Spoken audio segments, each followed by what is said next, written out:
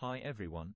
Today I will introduce our work on learning-based dimensionality reduction for computing compact and effective local feature descriptors. In many computer vision applications like visual localization and structure from motion, we need to store large amount of descriptors, which are very expensive. For example, the descriptors of a simple outdoor environment need several gigabytes storage space. In this work, we aim to decrease the dimension of descriptors such that more space can be saved. At the same time, the performance of the downstream task should not be decreased too much. To this end, in this paper, we propose and evaluate an MLP-based network for descriptor dimensionality reduction. We show its superiority over PCA on multiple descriptors in various tasks.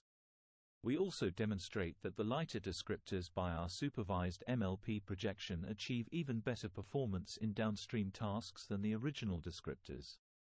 Here is an illustration of our method. We first use feature extractors to extract descriptors for image patches. Then we pass the descriptor to a multi-layer perceptron to get lower dimensional descriptor. Our goal is to learn the multi-layer perceptron such that the lower dimensional descriptor is compact and performs well in downstream tasks. The first method we propose is unsupervised reduction.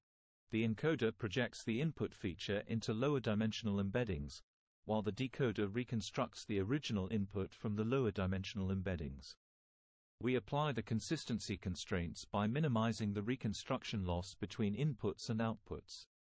We also propose an additional distance loss which calculates the difference between the distance of the original high-dimensional descriptors and the distance of the lower-dimensional descriptors in the embedding space.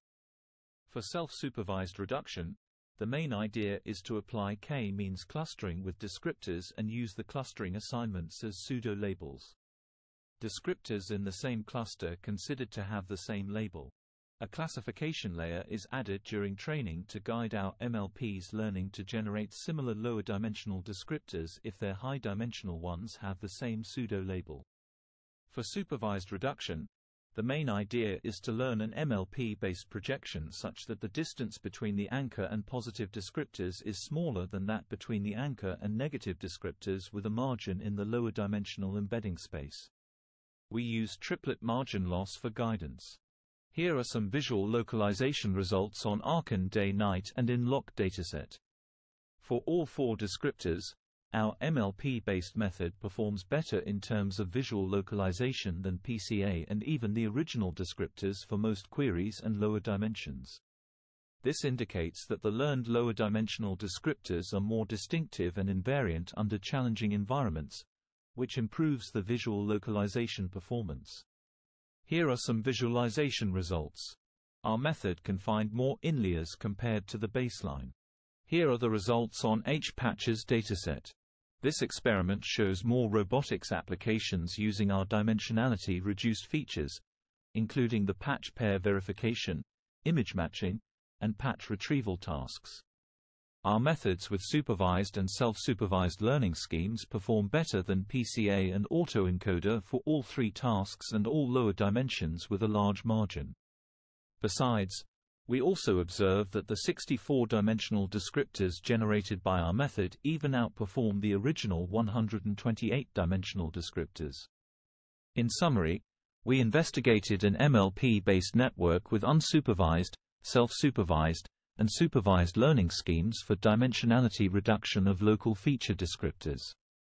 Our MLP-based projections work better than PCA in challenging tasks, including visual localization, patch verification, image matching, and patch retrieval for most cases.